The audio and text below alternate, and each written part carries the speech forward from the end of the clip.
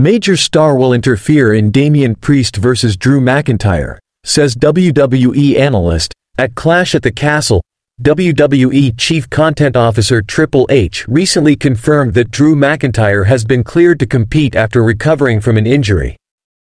The game also announced that the Scottish Warrior would challenge Damian Priest for the World Heavyweight Championship at Clash at the Castle in his home country of Scotland, while McIntyre plans to recapture the title he lost at WrestleMania XL just a few minutes after winning it from Seth Rollins. He also continues to feud with CM Punk.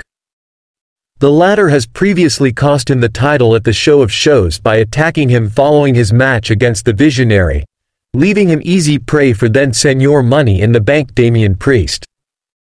Punk also cost him another shot at becoming the #1 contender when he interfered in a fatal four-way match and allowed Jey Uso to turn the table on the Scottish Warrior.